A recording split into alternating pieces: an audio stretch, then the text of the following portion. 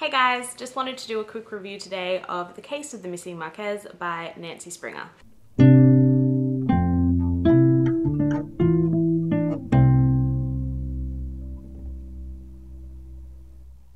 So this book was written in 2006 and it is the first in the Enola Holmes mystery series. This is a children's book recommended for ages 8 and up, but I see this as such a universal book. So don't turn off now if you are not a fan of children's books. I honestly think this is an all ages type of book. It was so much fun.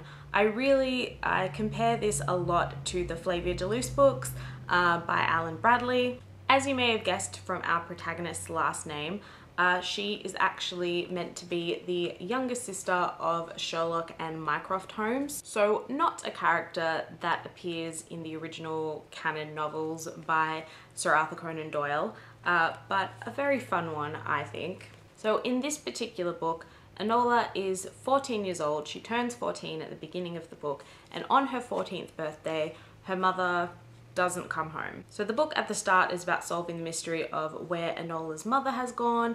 One of the first things she does after she realizes that her mother is not coming back is to contact her much older siblings in London, Mycroft and Sherlock, who do make appearances in the book.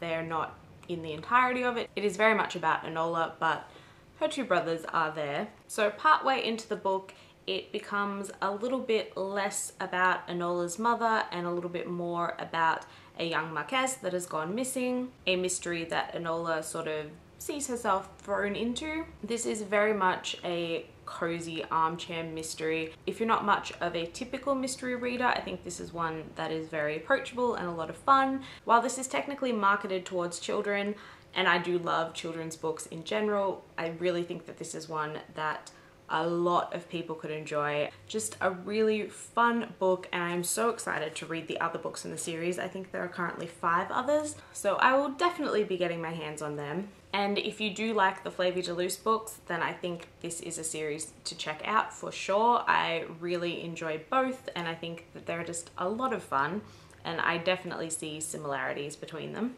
even though the Flavia books are marketed towards a somewhat older audience. So I don't think you necessarily need to be a fan of Sherlock either to enjoy these. I just think that these would appeal to such a wide audience, and I definitely recommend checking this out for yourself. So that's it for today, guys. If you have read this book or any of the others in the series, I would love to hear your thoughts on it. Thank you all for watching, and I will see you soon.